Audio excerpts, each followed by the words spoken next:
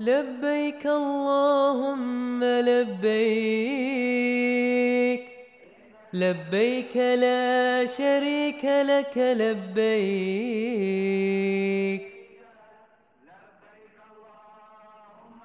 وأتموا الحج والعمرة لله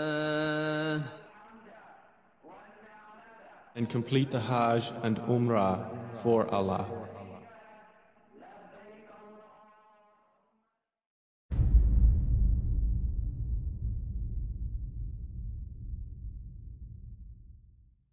Assalamualaikum, daily reminder, and continuing with our series on what to do after you've completed the rites of Umrah and you're still on your Umrah trip.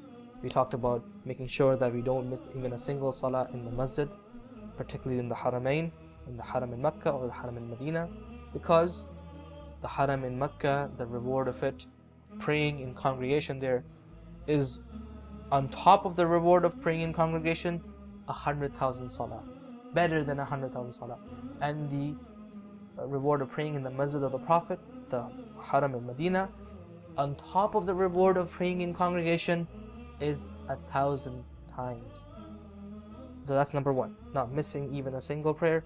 Number two, of course, is making a lot of tawaf, because the Prophet said, the one who makes tawaf 7 times, prays 2 rak'ahs, is as if they have freed a slave.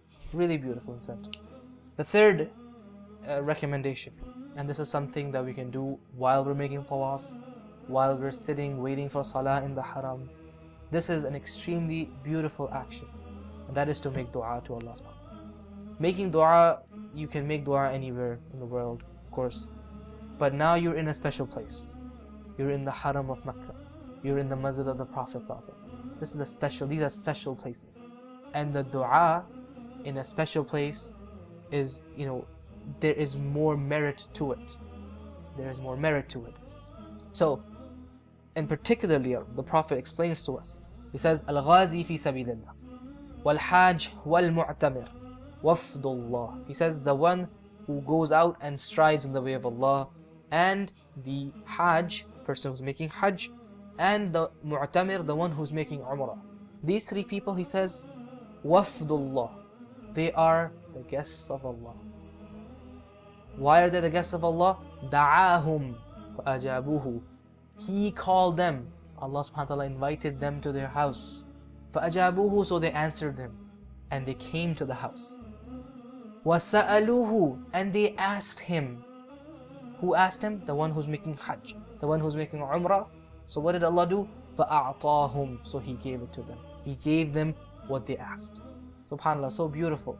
Because He called us to His house. He says, وَأَتِمُّ الْحَجَّ وَالْعُمْرَةَ لِلَّهِ, complete the Hajj and Umrah for the sake of Allah. We answered the call, and we went to His house. So what did He do to us? He answered our call when He made dua. It is such a beautiful expression, such a beautiful explanation that the Prophet ﷺ has given us, that we are the guests of the Most Merciful, we are in the Haram, we are in the Masjid of the Prophet. This is the time to make dua. Make dua when you're making tawaf, make dua after drinking zamzam, because the Prophet said, Ma'u zamzam lima shuriba lah, that the water of zamzam is for what is drunk for. So drink water of zamzam and make dua. This is the time to exhaust everything that you want to ask Allah subhanahu wa ta'ala. That list, you exhaust it, and you keep asking, and you keep asking, you keep asking, because the Prophet said, Sa'aluhu fa'a'tahum. They asked him, so he gave it. SubhanAllah, very beautiful. So this is the third thing. A recommendation that I want to leave all of you with is, there's dua. You can make dua for yourself. You can have a dua list. What I recommend is, you get a book like The Fortress of the Muslim, like du'as from the Quran and Sunnah. There are books like that are available, and they list the du'as that the Prophet ﷺ used to make.